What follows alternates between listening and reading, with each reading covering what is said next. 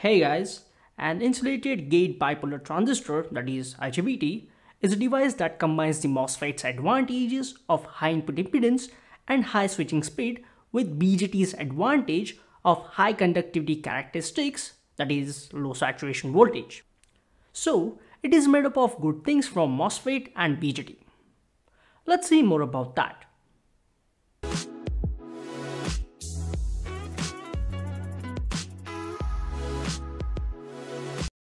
Many of you have requested this content for a very long time. I'm sorry for listening to you guys so late, but better late than never. We have already seen about the MOSFETs and BJTs in our previous videos. Like MOSFETs and bipolar transistors, the BJT is also used as an electronic switch. IGBT is a bipolar device that utilizes two types of carriers, electrons and holes. The best way to demonstrate an IGBT using MOSFET and BJT is like this. MOSFET is connected at the input. And at the output side, there is a PNP BJT that can achieve low saturation voltage, which is likely similar to low RDS on of the MOSFETs with fast switching characteristics. So, if you see an IGBT has an insulated gate which is not physically connected to the load side. A thin silicon layer insulates this gate. So this is how it has a gate like MOSFET and a collector and an emitter like a BJT. The working of the IGBT is simple to understand. To turn on an IGBT, we can provide positive voltage at the gate with respect to the emitter, which turns on the MOSFET. Once the MOSFET is on, it pulls down the base of the BJT and it turns on.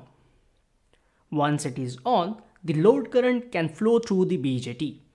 Due to this capacitor nature of the MOSFET, the gate current only needs to charge the gate capacitor. So turning on an IGBT consumes very less power.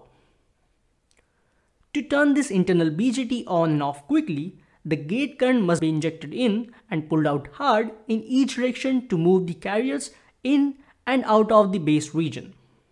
So the faster the gate is driven high, the faster the collector current begins to flow. The turn-off scenario is a bit different. When the gate of the MOSFET is pulled low, there is no current path for the base current in the BJT. The lack of the base current begins the turn-off process. Well, for a fast turn-off, the current should be forced into the base terminal of the BJT so that it stops the current flow. Just like we saw the working of the PNP BJT in one of our previous videos with a water flow analogy. If it would have been just a PNP BJT, we would have connected pull-up resistor here. But in the BJT, there is no mechanism available to provide the current at the base. So because of that, the turn-off of the BJT is relatively slow. This leads to a phenomenon called tail current, where there is some charge stored in the base region which must be swept away by the emitter current. Well, the faster dV by dt rates of gate drive will turn the IGBT on and off faster. But there are some limitations as how fast the device can switch, especially for the turn off. Due to these limitations, switching frequencies are often in the range of 20 to 50 kHz for IGBTs, which is quite slow than the MOSFETs. Although in special cases they can be used in faster and slower circuits.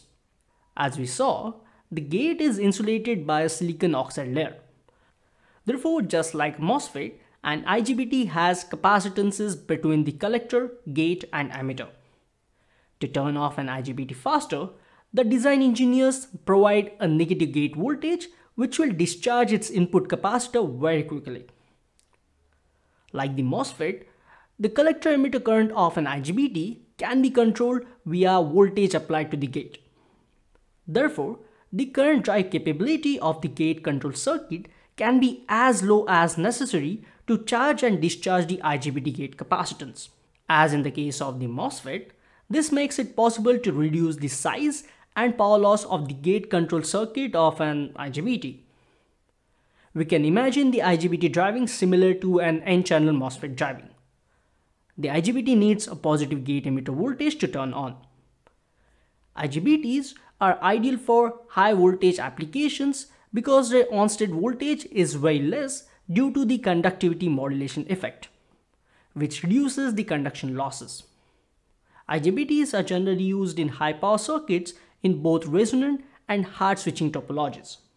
Resonant topologies minimize the switching losses as they are either zero voltage switching or zero current switching.